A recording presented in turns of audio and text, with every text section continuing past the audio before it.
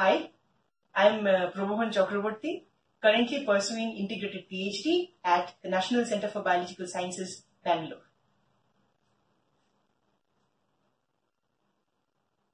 Hi, I'm anxious Amit. You can also call me stressed out Sunil or depressed Deepak. What? Don't look at me like that.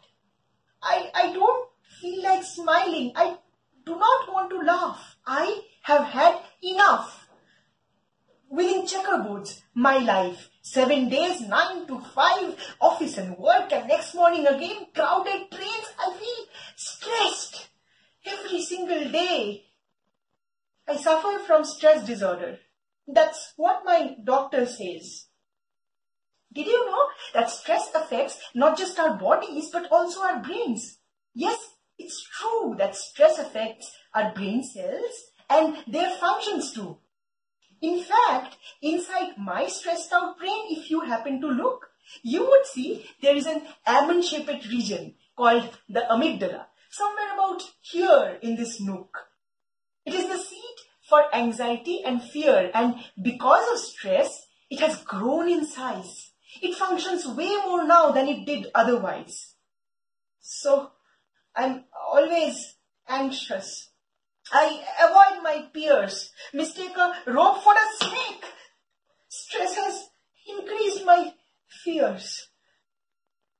Above the amygdala sits the banana-shaped hippocampus, the hard disk of the brain, which stores all your memories. Due to stress that has shrunk, it functions less than it must.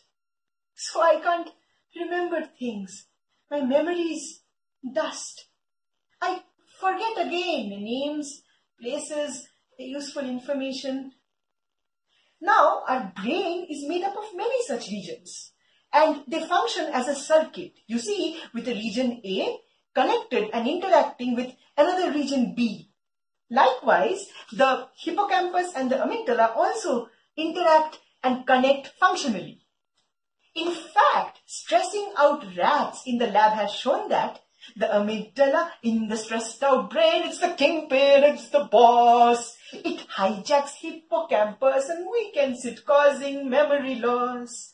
It disrupts positive feelings. Stress hormones touch the ceiling. Inside a rat, if you stress a rat, its amygdala cells don't like that. Even they get anxiety attacks. Their fears go up, their memories fade. A dangerous place they cannot evade. They don't gain weight, don't like things that are good, like a syrup of sugar or a new kind of food, behaving just like a stressed human would.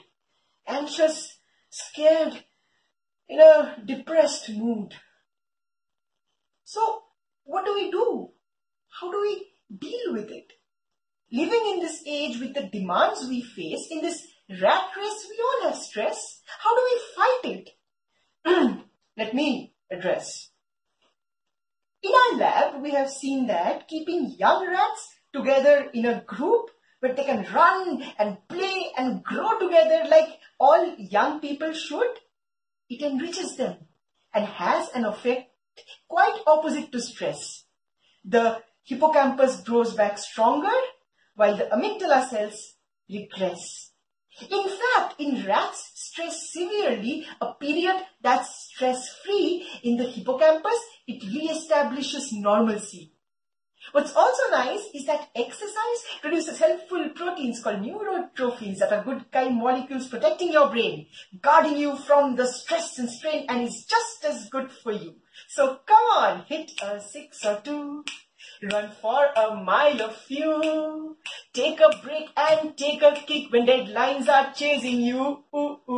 Go and interact socially, not online but greet vocally. Hey, meet your old friends locally because all work and no play messes up cells inside Jack's brain, makes him an anxious Amit again. Now that you know this new refrain, come on, let's all say, we shall fight stress like we never did. Yes, we shall fight stress like we never did.